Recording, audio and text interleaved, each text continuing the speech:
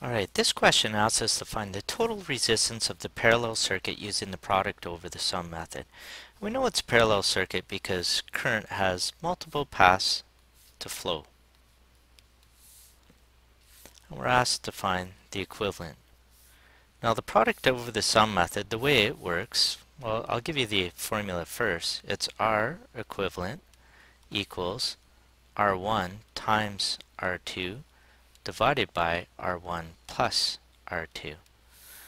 Basically how it works is we take two resistors and we reduce them down to one resistor. Then we take these two resistors and again reduce it down to one. So let's see how this works. The trick is to take the last two resistors and reduce it down to one. So R2 times R3 divided by R2 plus R3. So R equivalent equals 20 ohms times 17.4 ohms divided by 20 ohms plus 17.4 ohms. So R equivalent equals 348 ohms divided by 37.4 ohms. R equivalent equals 9.3 ohms.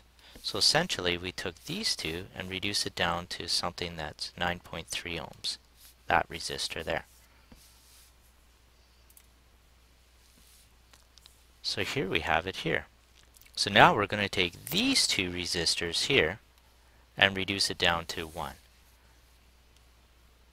So R equivalent equals R1 times R2, 3, divided by R1 plus R2, 3.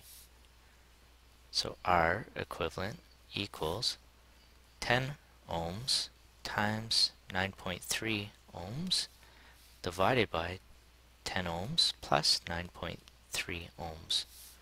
So R equivalent equals 93 ohms divided by 19.3 ohms.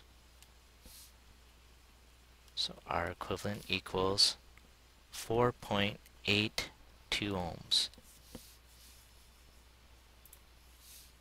So here we can write 4.82 ohms, which is what the voltage source sees at 4.82 ohms. So it's correct to say the total resistance of the circuit is 4.82 ohms.